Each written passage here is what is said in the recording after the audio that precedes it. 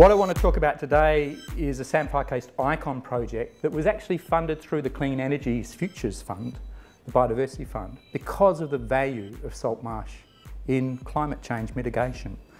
What the money is provided for over 5 years, finishing up in 2017, is a lot of on-ground works which needed to be shovel ready, trying to look at strategies for allowing salt marsh to retreat. But a big part of what we're doing is just trying to get the community on board about how useful salt marsh can be and increase their stewardship of it. The programs also relate a lot to shorebird values, because the coastline we're talking about is a mosaic of marsh, tidal flat and mangroves. So this is how we sort of tended to view salt marsh in the past, a bit of a wasteland. This is Mutton Cove, a coastal reserve sort of buffered in between industry down at Port Adelaide. But the coast north of Adelaide, which is our project site that goes up from Port Adelaide through to Malala, up the end of the NRM region here, is this wonderful mosaic of mangrove, intertidal mudflat, salt marsh, and for a big part of it, the old salt fields that's being decommissioned now.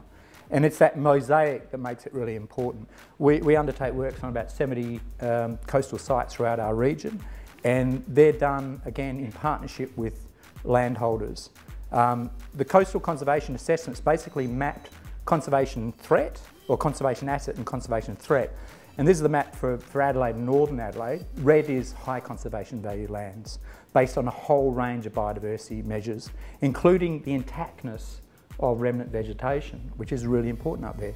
If you look at the threats though, the threats that were mapped, and a lot of them relate to zoning and land development and mining, minerals, tenements, are also really up in that high value conservation area.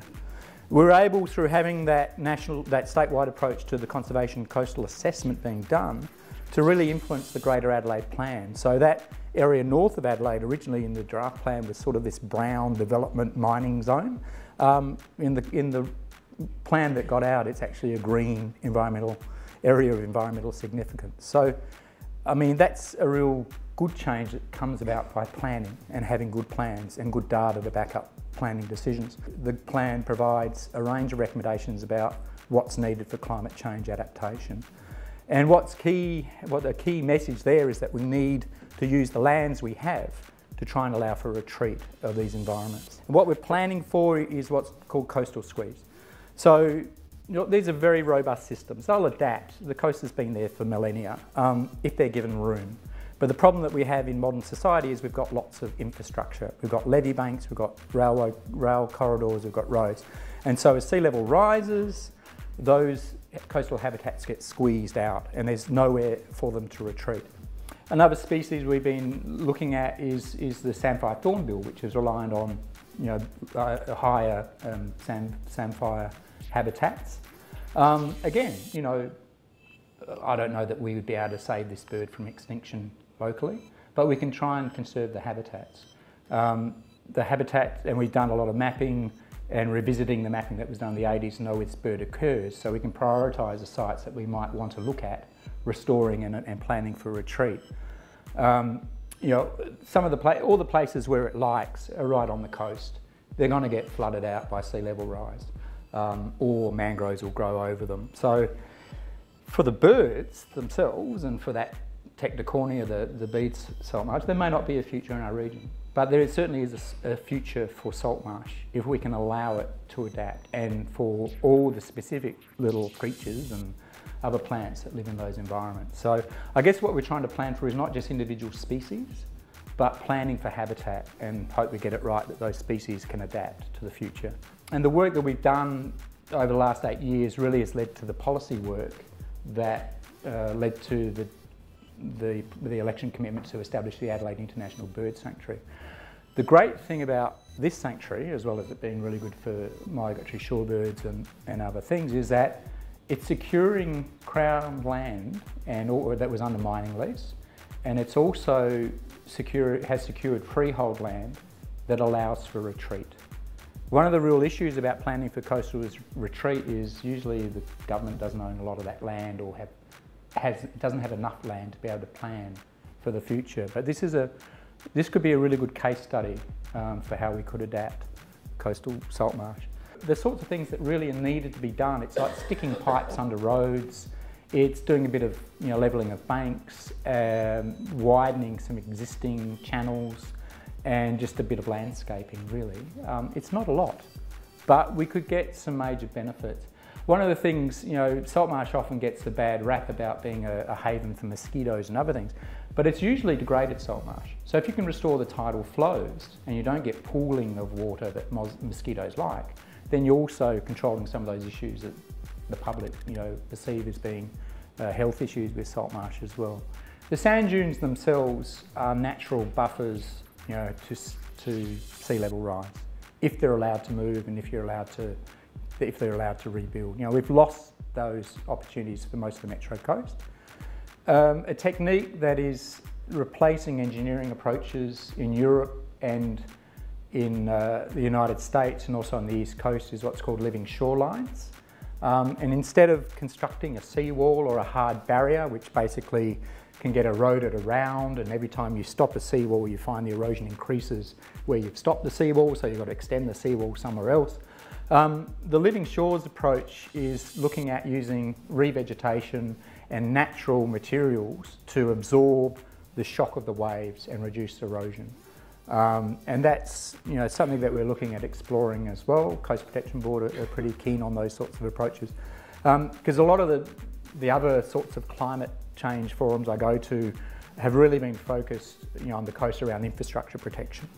And it's not simply we can't afford to keep looking at engineering solutions, more seawalls and things. We either got a plan for retreat, and most councils you flag that with, don't want to go down that path. I mean, we're more than happy to invest in highway infrastructure and have compulsory acquisition of 300 to 400 houses to put through a highway, but we're very reticent to buy up a $500,000 property in an area where we might be spending millions on coastal protection. So we have to think about what the values are in the future and how we can plan for that, but they're tough political decisions. Well, we all know that many cities are growing hot and hotter as warming hits metro areas, and hot cities are lethal. In August 2003, that unprecedented heat wave in Western Europe resulted in about 70,000 heat-related deaths. And heat islands are set to grow. By 2050, urban surface area in the US is expected to expand by 1/3. There's scientific consensus that extreme heat and air pollution each cause significant urban health problems, and that the negative impact of each is expected to intensify with climate change. And there is also consensus that a critical element in healthy cities is nature, including the green and the blue, plants and water. And the importance of green and blue space in urban landscapes is now recognised by many health, water, planning, design, policy professionals, and beginning to be recognised by governments. South Australia's Green Infrastructure Project is hosted by the Botanic Gardens of South Australia, funded by the listed partners. And one of our major research activities has been developing the evidence base for green infrastructure, which is a wide-ranging literature review with an emphasis on peer-reviewed research from around the world, which is now utilised nationally. The first and most obvious critical adaptation relates to temperature. And as we know, the modification of urban climates, especially through temperature reduction, is one of the outstanding benefits of green infrastructure. Urban microclimates are characterised by significantly higher temperatures, higher wind speeds, lower net rainfalls than surrounding landscapes. And the urban heat island effect, which is an unintended consequence of urbanisation, is a significant contributor to health risks. Tree canopies can reduce the temperature of surfaces they shade by many, many degrees. Parks with large trees can be several degrees cooler than surrounding urban landscapes, with the greatest zone of influence being downwind. And particularly in summer, potentially this is a great place for aged care homes and hospitals and public housing. And not only can temperatures be reduced, but so can energy demand. So a 2% ambient temperature reduction is linked to a 6% reduction in demand for cooling. And it's estimated that inner urban areas are regularly 3.5 to 4.5 degrees warmer than surrounding areas. and the urban heat island will continue to rise by about 1 degree per decade, over and above that caused by global warming. And not surprisingly, we really do have tree canopy inequity. Within a city, canopy cover can range from 3% to 75%, and in general, it's the suburbs with the least canopy cover are the most socially disadvantaged and the least educated. What can we do in practice and relatively quickly? There are numerous green infrastructure related strategies for helping adapt to a changing climate and to urban heat islands, and these are just a few that we've identified. So we can use vegetation to shade thermally massive surfaces and include evapotranspiration. We can plant trees to achieve a greater than 30% canopy ground cover in all suburbs. Match our water systems to vegetation. Use permeable surfaces to encourage water infiltration and evapotranspiration. And research shows these should be as large as possible, no less than 30% of a site. We use our recycled water systems, our stormwater harvesting and our water-sensitive urban design as appropriate to irrigate our vegetation. So a blueprint that combines trees and other plants, water systems and water bodies, high albedo surfaces, green roofs and walls, permeable surfaces, wind management and ecosystem protection and restoration is likely to be the best approach.